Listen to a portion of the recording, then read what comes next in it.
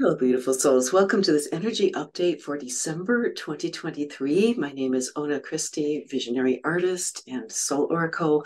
And I'm going to be sharing in this video an Akashic message from my guides to kind of help us through this time. And I'll be sharing a bit of astrology of December 2023, as well as a quick spirit animal reading to support these energies. And let's just start with just the general feelings around December. I'm just feeling like things are starting to really come to a head. I think we can all feel this right now. My visual when I tuned into this month was just kind of like these spidery things coming down. I don't want anybody to be afraid of this, okay? And I'm going to go into this with the Akashic message, which I think really is on point about this. But just the feeling is, okay, well, we are in the spiritual war, and it's just starting to ramp up a little bit more. Again, nothing to be afraid of, right? But we do need to be aware. Okay, so when I tuned in to the Akash and asked my Akashic guides for some clarity on this month of December 2023, here's what they told me. Maintain your equanimity. The test of a soul is its opportunity for glory. Hold firm, you are here to hold the light. There is no saving grace in allowing your consciousness to follow those who are lost. Do not send your light after darkness. Rather, nurture it, encourage it to grow. Feed it with beautiful things, with the sacred and the holy. Feed it with gratitude. Lift your hearts to the sun and give thanks. Ask the sun to enter into your heart, into your mind. Become radiant like the sun, and you will become a shining beacon of light in the darkening world. You will become an anchor for light, a lamp from which others may light their own vessels. Okay, so I just want to break this down here really quickly. Just some important points from this message. First of all, the phrase, the test of a soul, is its opportunity for glory.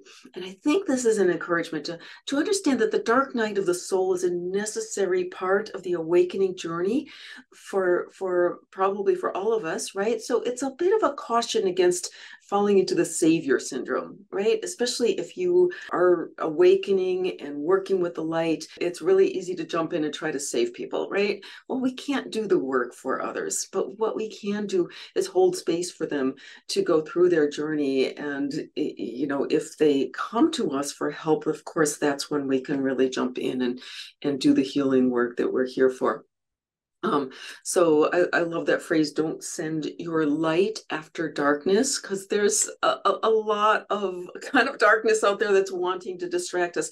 The idea here is to work with your heart and work with the energy of the sun, right? Which is Christ consciousness. And that goes beyond any kind of religious, that's the life wave of the planet, the evolutionary force, right? That brings us on this awakening journey that we can really tune into through the heart, right? And calling on the energy of the sun to bring it into that heart space so that we can become a shining light, right?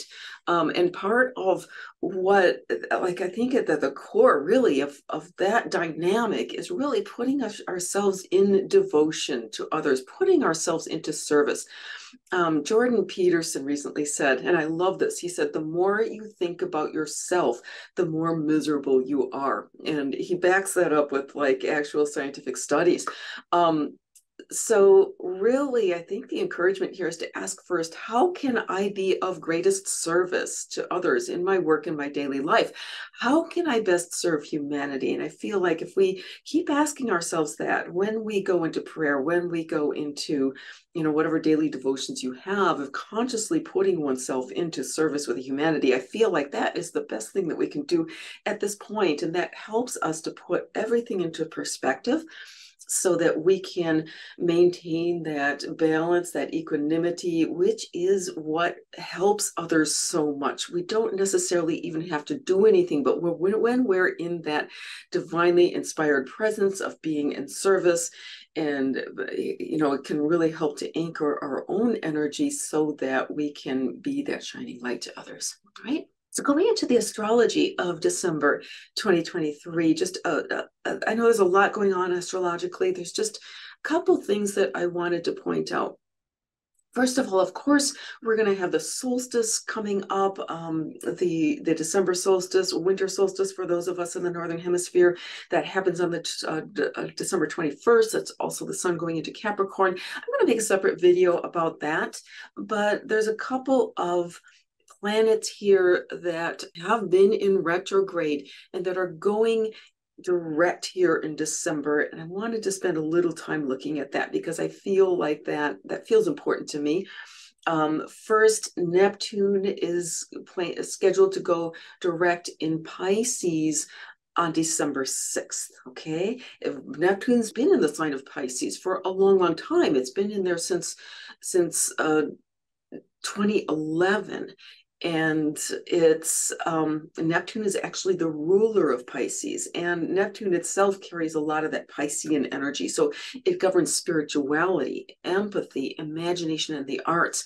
But in its shadow side, it's associated with things like addictions, illusion, and delusion. That includes false light. Okay, so Neptune's been in retrograde since last June in the sign of Pisces, and in retrograde, it can really amplify the shadow aspects of Neptune and can create kind of a spiritual fog effect, right?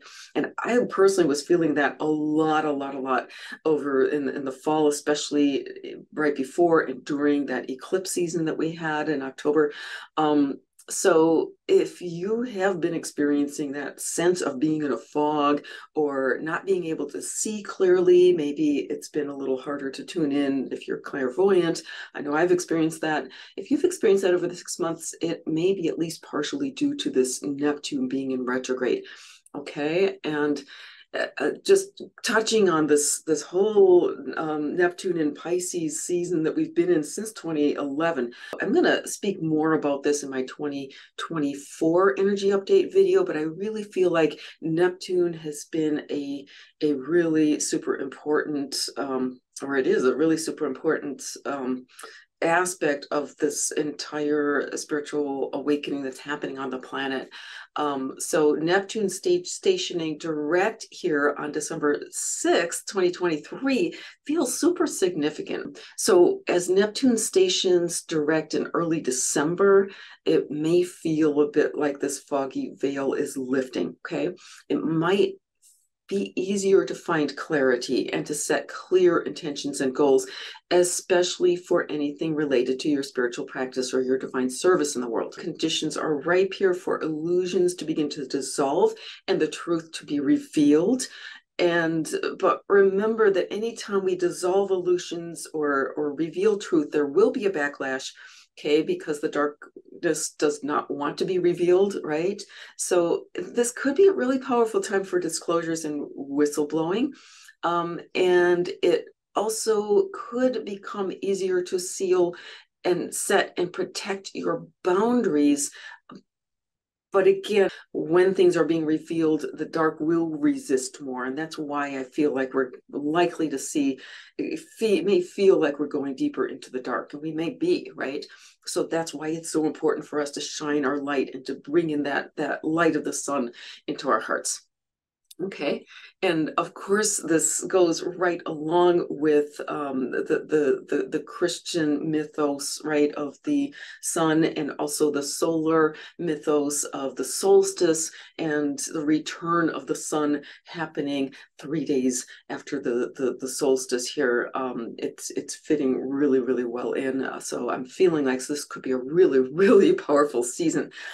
Also, the first to second week of December could be a really good time for goal setting, okay? Because we're getting into that more clarity of Neptune going direct. Okay, so looking at between the 6th and the 13th, when Mercury goes retrograde, in that week or so, I think it's a Wednesday to a Wednesday, that could be a really great time for goal setting, whether it's for personal goals or business planning. In conjunction with this, Jupiter, the planet of expansion, is set to go direct in Taurus on December 30th. So Jupiter has been in the sign of Taurus since May of 2023. It entered retrograde on September 4th. Okay, so Jupiter retrograde supports more this going within energy. When it goes direct, it supports more outward activities. Okay, so we're still in this period of time where Jupiter's retrograde is encouraging that any kind of going within, and that can include things like planning, setting intentions, getting clarity about who you are, what you're here for, how we want to be in service to the world. Okay, so beautiful time still for that. And in conjunction with Neptune going direct, this can make December a really excellent time, again, for going within, opening to the spiritual guidance, setting intentions for 2024, okay? And so this is especially true for financial help and business planning, because remember, Jupiter's in Taurus, and Taurus has a lot to do with money, with finances and material wealth, okay? So Jupiter will remain direct in Taurus. Once it goes direct on December 30th, it's going to remain direct in the sign of Taurus through the end of May 2024. So for some of this can signal the potential for some really nice financial things to happen in the early part of 2024. All right, so let's do a spirit animal reading to support us through this month of December. And I'm going to be using my own spirit animal awareness deck. And by the way, this deck and everything else in my Etsy shop is on sale through the end of November 2023. And just go in there and use the coupon code thank you. It's all one word, and you'll get that 10% off, as well as not just my oracle cards, but I just came out with a new line of greeting cards. So we have goddess cards, we've got some holiday cards. This is an example, and this is a spirit animal card. Actually, this is one of the holiday cards here, the Star of Wonder. You can see they're blank within, so you can use them for pretty much any occasion. I've put packs of 8 cards in there, and again, these are also going to be on sale through November with the coupon code thank you. Okay, so with that said, let's look at what animal is coming up to support us in December 2023. I love it. It is dove.